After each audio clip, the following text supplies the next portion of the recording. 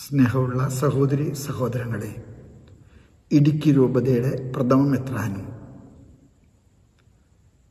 ആ രൂപതയെ പടുത്തുയർത്തുന്ന ദൈവത്തിൻ്റെ കരങ്ങളിലൂടെ ശക്തമായ ഉപകരണവുമായ അഭിമന്യ Bp.Anikuzhikattil പിതാവ് കാലയവനിക്കുള്ളിലെ കടന്നുപോയിരിക്കുകയാണ്. അദ്ദേഹത്തിൻ്റെ ആത്മാവിന് നിത്യശാന്തി നേരുന്നു. അദ്ദേഹത്തിൻ്റെ വേർപാടിലെ ദുഃഖാർത്തരായ അഭിമന്യ ജോൺ പിതാവിനോടും വൈദികരോടും സമർപ്പിതരോടും ദൈവജനത്തോടും അദ്ദേഹത്തിൻ്റെ കുടുംബാംഗങ്ങളോടും ശംഷാബാദ് രൂപതയ്ക്കുള്ള അടുപ്പവും അനുശോചനവും ഞാൻ ഏറെ സ്നേഹപൂർവ്വം അറിയിക്കുകയാണ്. അഭിമന്യ Bp.Anikuzhikattil പച്ചയായൊരു മനുഷ്യനായിരുന്നു. അദ്ദേഹം സിനഡിലെ 2 കാര്യങ്ങളെക്കുറിച്ച് വളരെ ആവേശത്തോടെ സംസാരിക്കാൻ അവസരം ചോദിക്കും. അവസരം കിട്ടിയില്ലെങ്കിൽ അദ്ദേഹം സമ്മതിക്കുകയില്ല. മറ്റു പല കാര്യങ്ങളെക്കുറിച്ച് മെത്രാന്മാർ വാശിയോടുകൂടി അഭിപ്രായങ്ങൾ പ്രകടിപ്പിക്കുമ്പോൾ അദ്ദേഹം നിശബ്ദനായിരിക്കും. പക്ഷെ 2 കാര്യങ്ങളെക്കുറിച്ച് സംസാരിക്കാൻ അദ്ദേഹത്തിന് അവസരം കിട്ടണമെന്ന് നിർബന്ധമായിരുന്നു.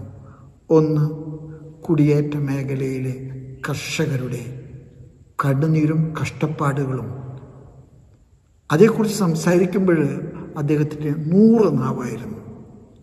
അദ്ദേഹം അക്രമാസക്തമാകാറുണ്ട്. ഞാനൊരിക്കലേ സ്നേഹത്തോട് അദ്ദേഹത്തോട് ചോദിച്ചിട്ടുണ്ട്, പിതാവേ, ഞങ്ങൾക്കൊക്കെ മനസ്സിലാകുന്നുണ്ട് ഓരോ പ്രശ്നങ്ങൾ.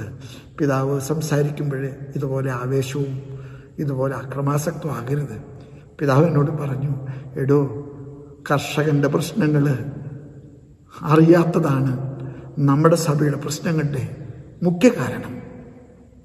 കർഷകരെ നെഞ്ചോട് ചേർത്ത ഒരു മനുഷ്യൻ, കർഷകരുടെ മുൻപിലെ എന്ത് പ്രതിസന്ധികളുടെ നടുവിലും ഉറച്ചു നിന്ന മനുഷ്യൻ, മോശയെപ്പോലെ അഹ്റോനെപ്പോലെ അവർക്ക് വേണ്ടി പടപൊരുതിയ മനുഷ്യൻ, ജോഷുവയെപ്പോലെ അവർക്ക് വേണ്ടി യുദ്ധം ചെയ്ത മനുഷ്യൻ.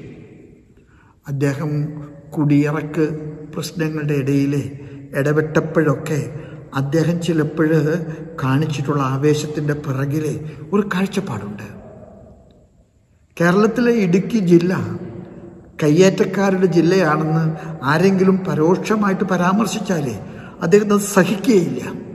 അദ്ദേഹം പറയാറുണ്ട്, അവരുടെ കണ്ണുനീരും കഷ്ടപ്പാടും അവരുടെ വിയർപ്പുമാണ് ഇന്ന് കേരളം പുരോഗതിയിലേക്ക് നയിക്കാൻ കാരണമായത്.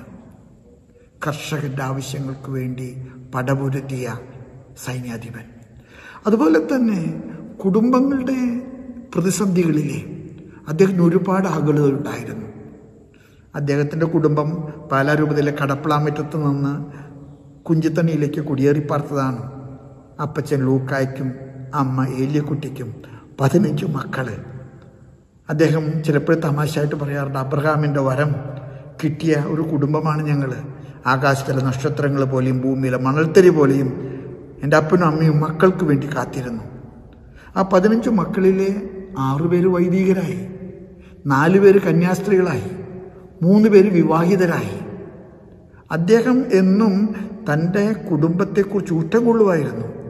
മാത്രമല്ല, നമ്മുടെ ക്രൈസ്തവ കുടുംബങ്ങൾക്ക് ഇന്ന് നേരിടുന്ന മൂല്യച്യുതിയുടെ പ്രധാനപ്പെട്ട കാരണം മക്കളുടെ എണ്ണം കുറയ്ക്കാനുള്ള നമ്മുടെ തത്രപ്പാടാണ്, സുഖഭോഗങ്ങൾക്ക് വേണ്ടിയുള്ള നമ്മുടെ വേവലാതിയാണ്.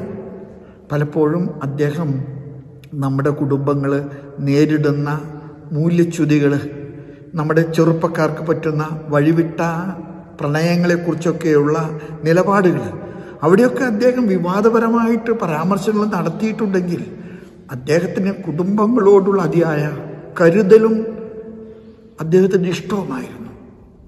അദ്ദേഹം കടന്നു പോകുമ്പോൾ നമ്മുടെ ഹൃദയത്തിലെ അദ്ദേഹം അവശേഷിപ്പിക്കുന്ന തിരുശേഷിപ്പ് ഇത് 2ആണെന്നാണ് എനിക്ക് തോന്നുന്നത്. ഇടുക്കിക്ക് ഒരു പക്ഷേ ഒരുപാട് വലിയ ഭീമമായ കെട്ടിടങ്ങൾ ഉണ്ടാക്കാനോ സ്ഥാപനങ്ങൾ ഉണ്ടാക്കാനോ അദ്ദേഹത്തിന് കഴിഞ്ഞിട്ടില്ലായിരിക്കാം. പക്ഷെ അദ്ദേഹം ജനങ്ങളുടെ ദുഃഖങ്ങൾ ഹൃദയത്തിൽ ഏറ്റുവാങ്ങിയ വെറോനിക്കയുടെ വെള്ളശീല പോലെയായിരുന്നു.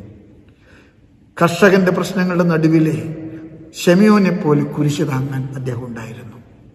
നമ്മുടെ കുടുംബങ്ങൾ എന്നും നസ്രസിലെ കുടുംബം പോലെയാകണം. നമ്മുടെ കുടുംബങ്ങൾ എന്നും സമാധാനത്തിലും ഐശ്വര്യത്തിലും ശ്രേയസ്സുള്ള കുടുംബങ്ങളാണെന്ന് അദ്ദേഹത്തിന് ആഗ്രഹം ഉണ്ടായിരുന്നു. അദ്ദേഹത്തിൻ്റെ പാവനാത്മാവ് ദൈവത്തിൻ്റെ സന്നിധിയിൽ സ്വീകരിക്കപ്പെടട്ടെ. കക്ര വർദ്ധിപ്പിച്ച് യജമാനൻ്റെ മുമ്പിൽ ചെല്ലുന്ന വിവേകിയും വിശ്വസ്തനുമായ ദാസനെ പോലെ അദ്ദേഹം കർത്താവിൻ്റെ വലതുഭാഗത്ത് സ്വീകരിക്കപ്പെടട്ടെ. മഹത്വത്തിൻ്റെ കിരീടത്താൽ അലങ്കരിക്കപ്പെടട്ടെ.